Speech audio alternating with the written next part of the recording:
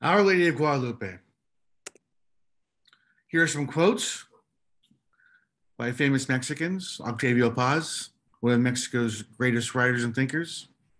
After 2 centuries of experiment and failure, the Mexican people only believe in the Virgin of Guadalupe, the national lottery. Carlos Fuentes, you cannot truly be considered a Mexican unless you believe in the Virgin of Guadalupe. Rosario de Leon in Woman Hollering Creek and Other Stories. Sandra Cisneros. I finally understood who you are. No longer Mary the Mild, but our mother Tonantzin, your church at Tepeyac, built on the site of her temple. And here is the famous, renowned tilma, or cloak of Guadalupe, that you can still see today in her basilica at Tepeyac, Mexico City. This is the tilma that is said to have been given by the Virgin Mary, Virgin of Guadalupe, the Lady of Guadalupe, to Juan Diego. Before we get into the Virgin of Guadalupe, I want to give my definition, a definition of culture. Culture includes the beliefs, knowledge, and customs of a particular group of people, characterized by time and place, encompassing shared language, religion, food, social habits, music and the arts, heroes and myth, and history. Culture unites a people, distinguishing them as unique from other groups. Culture may be tied to geographic region, to a particular time in history, and to ethnicity or race in any of these combinations. Culture may spread out broadly, binding together a modern nation state, as in the Mexican culture or Brazilian culture. Smaller groups, moreover, within nation states may have their own cultures, as in the Appalachian, Mennonite, or Chicano culture. Culture is rarely stagnant. Culture flows like a river through time and geography, morphing into new customs and beliefs. Here is the banner that Hernan Cortez used during the conquest of Mexico. So imagine Cortez lands in Veracruz in 1519.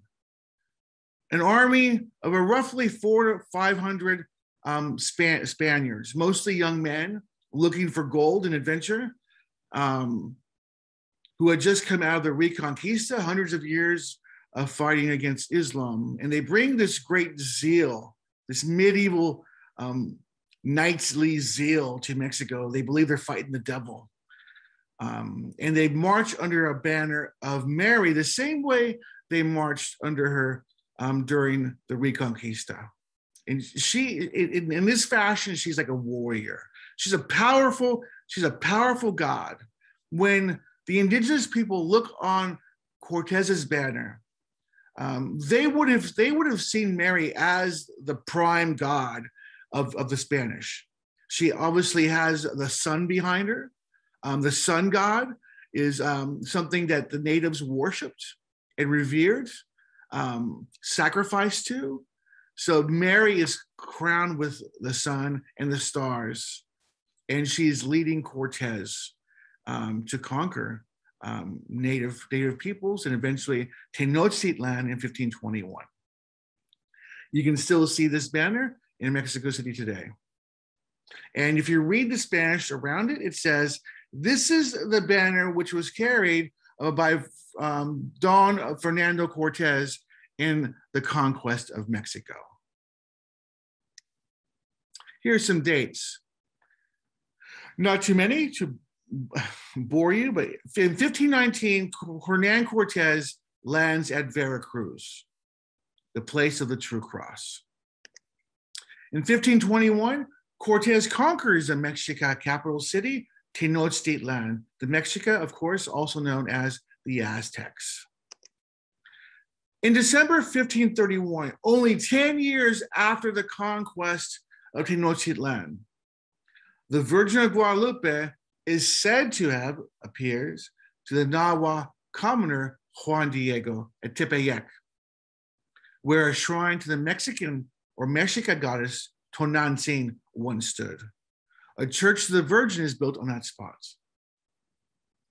So, of course, like most civilizations and cultures around the world, the Mexica had mother goddesses. And that's the closest term we can come to describing what they had.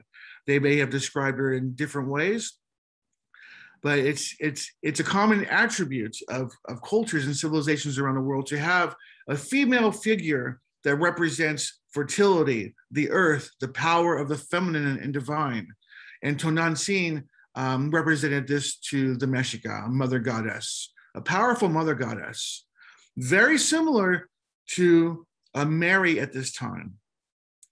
If you look at your European and Western history, Mary herself at this time is an evolution dating back to the early mother goddesses of Mesopotamia and the Mediterranean that will eventually evolve into Diana and the goddesses of the Greeks and Romans and morph into the Mexican Guadalupe.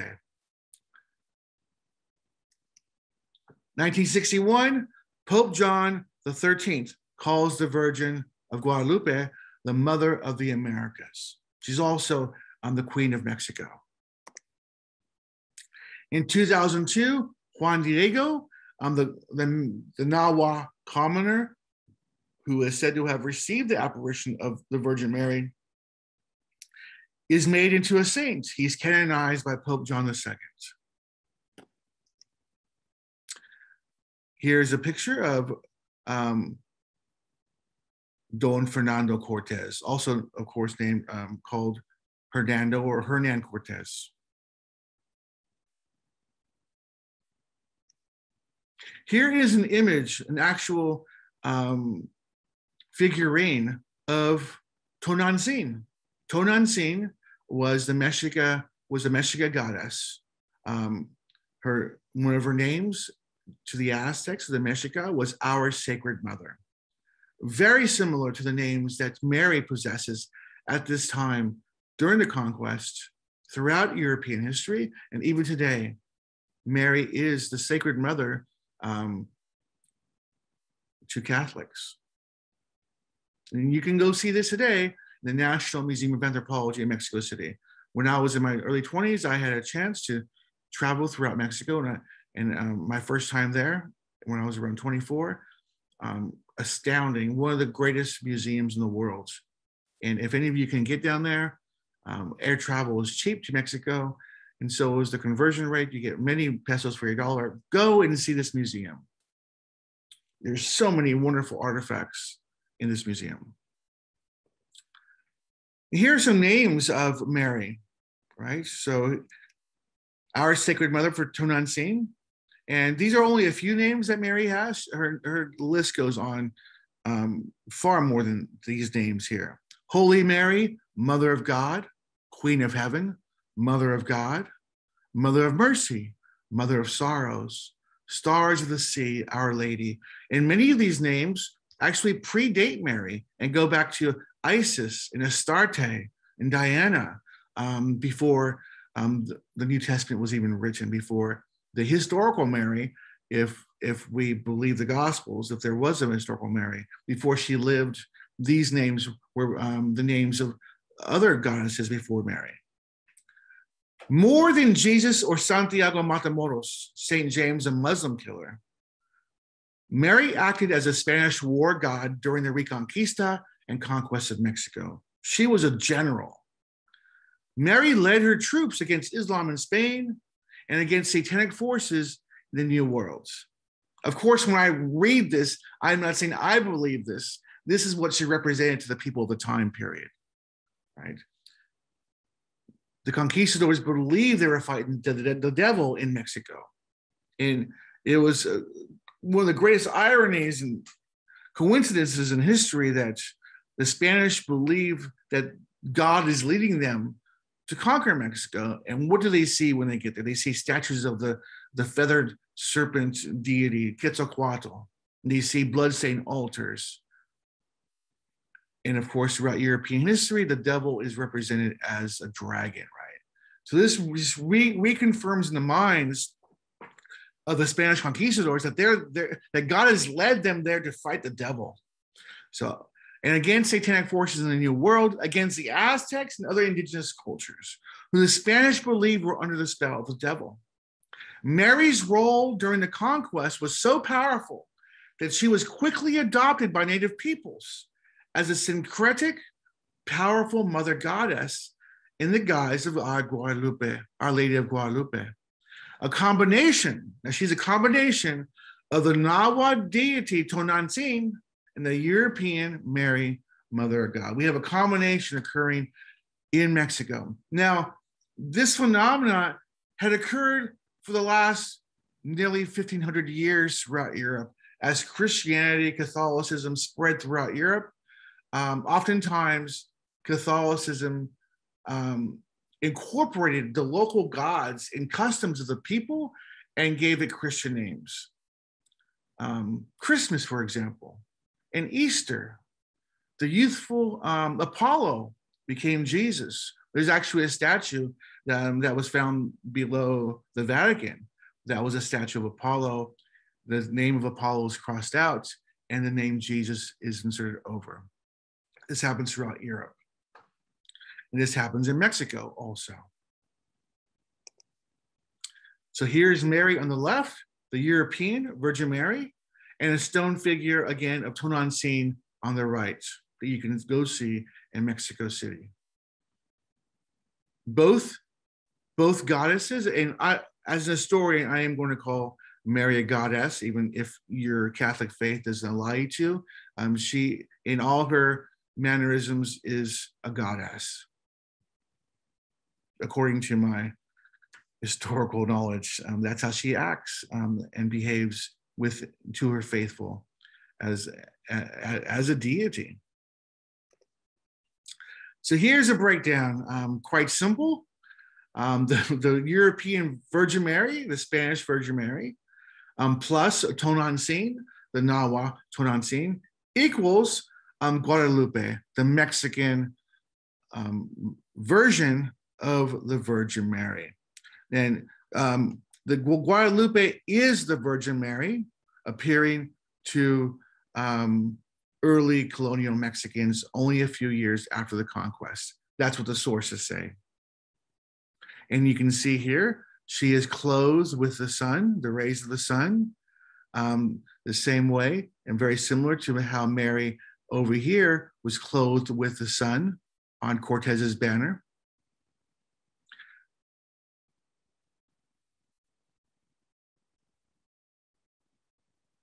Powerful image. Now let's just read a few excerpts from an original source that details the appearance of the Virgin Mary, the Virgin of Guadalupe, to Juan Diego. Tonantzin, I know I'm not pronouncing that as correctly as possible, was one of the first Aztec men or Mexican men. This is Juan Diego, to convert to Christianity after the Spanish conquest of Tenochtitlan and Mexico. Renamed as Juan Diego, he soon reported an appearance of the Virgin Mary at a place just north of Mexico City called Tepeyac. Now, of course, at that time, it was north of Mexico City. Now it's right in the center of Mexico City. I've been there. I visited Tepeyac in 2019, and it was a powerful experience. I'm not a religious person. I was in my 20s, but I'm not anymore. It's a place of power. And I invite any of you and all of you to take a plane and go visit Tepeyac, visit the old Tenochtitlan, the Plaza Mayor, go to Teotihuacan, experience these great places of power in Mexican history and Latin American history.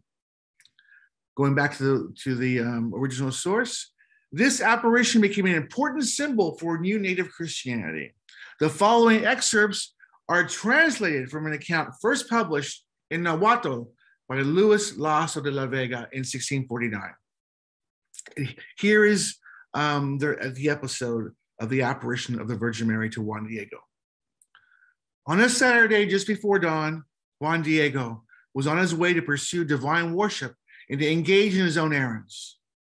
As he reached the base of the hill known as Tepeyac, came the break of day, and he heard singing atop the hill, resembling singing of very, very beautiful birds. He then heard a voice from above the mountain saying, "Juanito, Juan Dieguito." Then he ventured and went to where he was called. He was not frightened in the least, on the contrary, overjoyed. Then he climbed the hill to see from where he was being called. When he reached the summit, he saw a lady who was standing there and told him to come hither. Approaching her presence, he marveled greatly at her superhuman grandeur. Her garments were shining like the sun. The cliff where she rested her feet was pierced with glitter, resembling an anklet of precious stones, and the earth sparkled like the rainbow. The mesquites, nopales, and other very different weeds which grew there appeared like emeralds, their foliage like turquoise, and their branches and thorns glistened like gold. He bowed before her and he heard her word, tender and courteous, like someone who charms and esteems you highly. She said, "Juanito, the most humble of my sons, where are you going?" He replied, "My lady, I have to reach your church in Mexico, Tlatelolco, to pursue divine things taught and given to us by our priest, delegates of our Lord." She then spoke to him, "Know and understand well, you the most humble of my son, that I am the ever Virgin Holy Mary, mother of the true God for whom we live, of the creator of all things, Lord of heaven and the earth. I wish that a temple be erected here quickly, so that I may therein exhibit and give you all my love, compassion, hope, and protection, because I am your merciful mother to you, and to all the inhabitants of this land and all the rest who love me. Invoke and confide in me. Listen there to their lamentations and remedy all their miseries, afflictions, and sorrows." Then he descended to go to comply with the errand and went to the avenue which runs directly into Mexico City. The bishop did not give credence and said that he could not do what Juan had asked based only on his request. In addition, a sign was necessary so that he could be believed that he was sent by the true Lady of Heaven. When Juan Diego was to carry a sign so he could be believed, he failed to return because when he reached his home, his uncle, named Juan Bernardino, had become sick and was gravely ill. On Tuesday before dawn, Juan Diego came from his house to Tlatelolco to summon a priest. When he rounded the hill, going around so he could not be seen by her who sees well everywhere, he saw her descend from the top of the hill and was looking toward where they previously met. She approached him at the side of the hill and said to him, "What's there, my son? Where are you going?" He replied, "Know that your servant of yours is very sick, my uncle. He has contracted the plague and is near death." After hearing Juan Diego speak, the Most Holy Virgin answered, "Hear me and understand well, my son the least, that nothing should frighten or grieve you. Let not your heart be disturbed.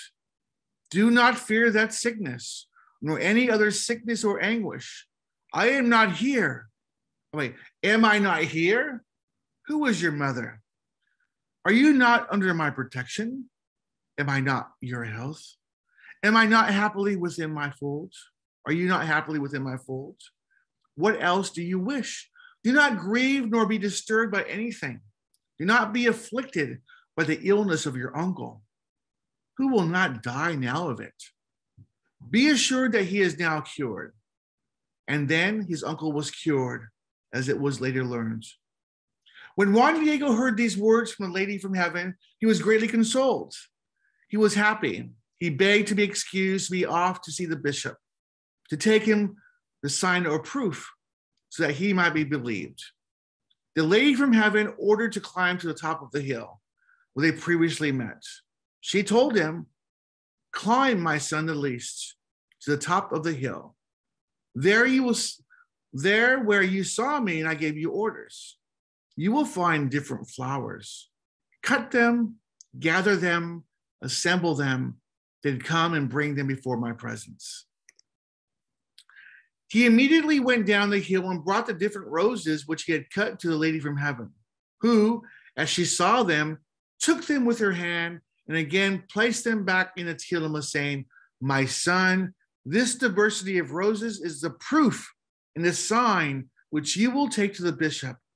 You will tell him in my name that he will see in them my wish, that he will have to comply to it.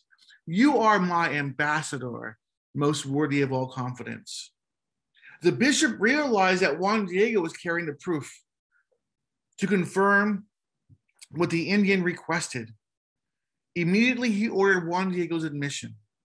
As he entered, Juan Diego knelt before him, as he was accustomed to do, and again related what he had seen and admired, also the message. He unfolded his white cloth where he had had the flowers, and when they scattered on the floor all the different varieties of roses de Castilla, suddenly there appeared the drawing of the precious image of the ever-Virgin Holy Mary, the Mother of God, in the name as she is today kept in the temple of Tepeyac, which is named Guadalupe. As Juan Diego pointed out the spot where the lady from heaven wanted her temple built, he begged to be excused. He wished to go home to see his uncle Juan Bernardino. As they arrived, they saw that his uncle was very happy and nothing ailed him. He was greatly amazed to see his nephew so accompanied and honored, asking the reason of such honors conferred upon him. His nephew answered that when he had went to the summoned priest to hear his confession and to absolve him, the lady from heaven appeared to him at Tepeyac, telling him not to be afflicted, that his uncle was well, for which he was greatly consoled. And she sent him to Mexico to see the bishop to build her house at Tepeyac. Then the uncle manifested that it was true that on that occasion he became well and that he had seen her in the same manner as she had appeared to his nephew, knowing through her that she had sent him to Mexico to see the bishop.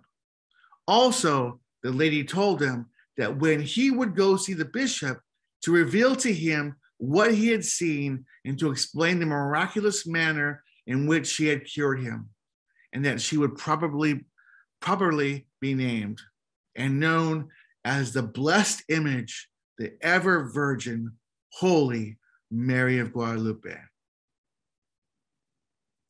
That's the accounts that we have of the apparition to Juan Diego of the Virgin Mary as she becomes the Virgin of Guadalupe, honored and venerated and even worshipped in Mexico from the colonial period up until today, and throughout Latin America also. Here's an image of the Basilica of Our Lady of Guadalupe at Tepeyac. This is a large grounds area. Up here on the hill is the older Basilica, Church of Guadalupe, and other spiritual shrines, and the modern Basilica here. And of course, it's always filled with pilgrims and those who venerate the Virgin Mary, devotees. Here, inside of this basilica, you're able to see the original. This is the original tilma that was supposedly given to Juan Diego by the Virgin Mary, going back to 1531. This is one of Mexico's and Latin America's most prized possessions, is the tilma of Guadalupe, that you can go see yourself. Here's a cast of painting. A cast of paintings were a genre of artistic expression in the colonial period that began in Mexico City. that detailed the different types of racial mixtures occurring in the New World. This is a whole different lecture on race mixing, on racial purity, on the seeds of modern racism that began in Spain and modern Mexico. But they are fascinating, how this emerging Mexican culture, Spanish culture, had this anxiety about racial mixing and create a whole system of different variations and express them in paintings. Here's the Virgin Mary, the Virgin of Guadalupe in 1750, overseeing her peoples in the New World and in New Spain, these various combinations of races. And her banner has been used throughout Mexican history, throughout Latin American history, as an icon of power, as she leads her people in various ways to fight autocracy and injustice. So we see her as a general during the conquest, as the Spanish believed they were fighting the devil. We see her banner used by the priest Hidalgo when he pushed for independence from Spain in 1810, as he yelled out, "Death to the Spaniards and long live the Virgin of Guadalupe."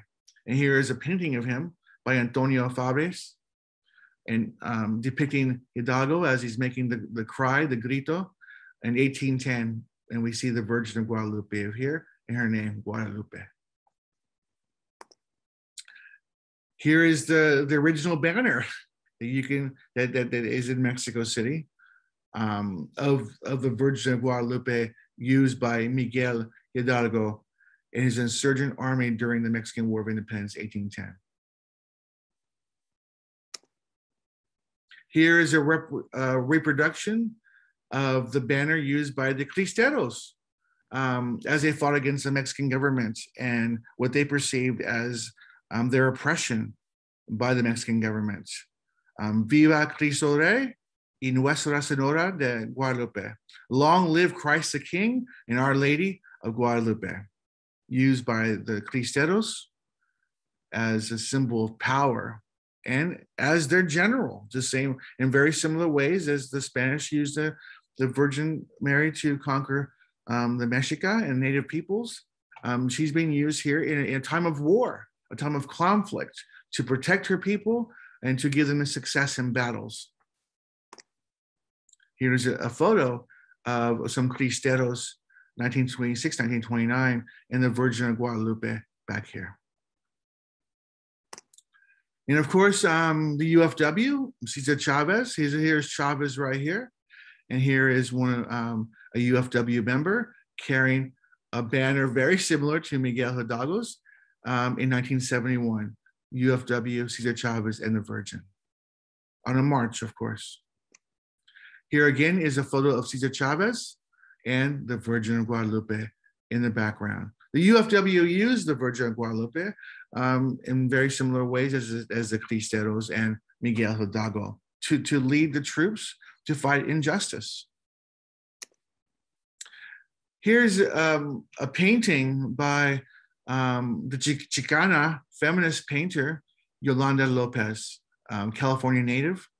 This was painted in 1978. It's titled Portrait of the Artist as a Virgin of Guadalupe. Another one of Yolanda Lopez's paintings, representing the empowerment of Chicana and Mexican women as Guadalupe. Another one. And here is a young Yolanda Lopez in 1978, entitled Tableau Vivant, right? the living painting.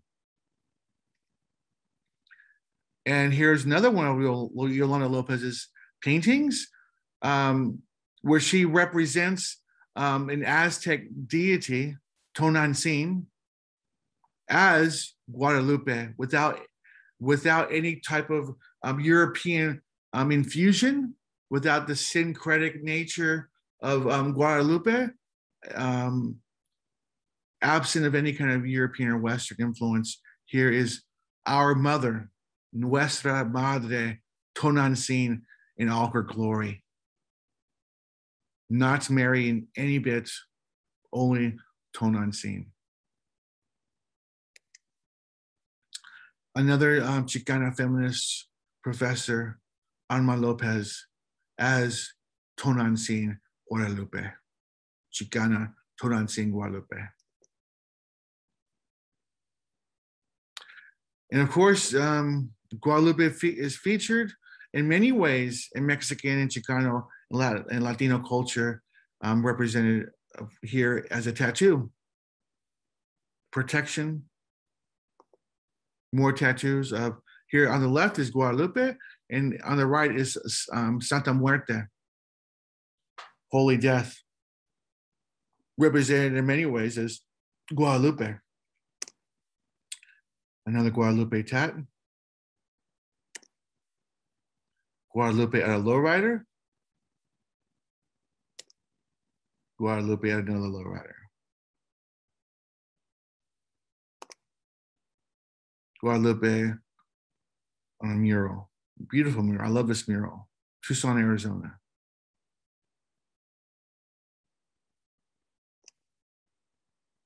Another mural. This is one of my favorite painters, Fabian de Bora, who's a Los Angeles painter. And this one's called Mi Madre de Los Angeles. Obviously, Mary represented in this mural, but also a painting. Guadalupe and Marlancine, the Virgin and the Traitor. All very powerful paintings. Here are a few photos that I took in 2019 when I visited Tenochtitlan, Mexico City.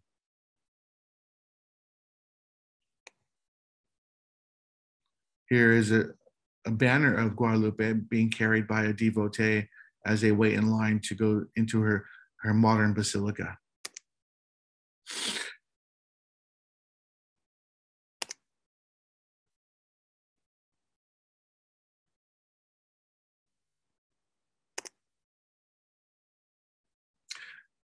You can see this building. This is not a camera defect. This building is leaning this way. Many of the buildings, these old colonial buildings in Mexico City, are either sinking into the ground or leaning, or both, because Mexico City was built upon a lake bed, and whenever there's an earthquake, it takes it very hard because it's not on stable ground. It's built on a lake bed, so many of these buildings actually are sinking into the ground. Another photo I took of the inside of the basilica, and here is the Tilma of Guadalupe. Oh, in front would be the priest. Right here's a priest right here. No, that's a statue, but not that far in front would be the priest and then the worshipers. This is at Tepeyac on the basilica grounds. It's a large park area that you can walk around and visit the various shrines and churches to Guadalupe that were built over the years. But this is supposed to have been the spot. This is the spot where she appeared to Juan Diego. And so there are statues here on this spot where she's said to have appeared. This is the actual Tepeyac spot. And here's a reproduction of her devotees coming to her during the colonial period. Now, Guadalupe in Mexico is the most famous of the Marian apparitions and cults in Latin America. But she is representative of a larger phenomenon throughout Latin America, where the Virgin Mary is said to have appeared to the faithful throughout various countries in Latin America. And she's taken on the local flavor of the people in wherever she's appeared. So here is the Virgin Mary in Argentina, Our Lady of Lujan. And these are all Mary. Now there are other saints throughout Latin America that aren't Mary. They have different names, but most of the female apparitions and cults in Latin America are the Virgin Mary in her various guises. Here is the Virgin Mary, the Virgin de Copacabana. In Ecuador, the Virgin Mary. Here's the Pope visiting the Virgin Mary. Our Lady of Guadalupe.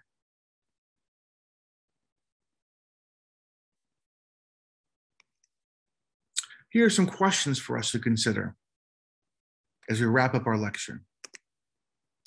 Why is Guadalupe such an important symbol to Mexicans, Chicanos, and Latinos throughout Latin America, even to this day?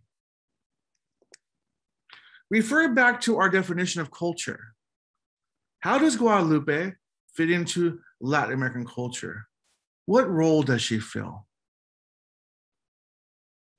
That wraps up our lecture on the Virgin of Guadalupe. Perhaps you might want to do your own research on this phenomena of the Virgin of Guadalupe. Thank you, students of Latin American history.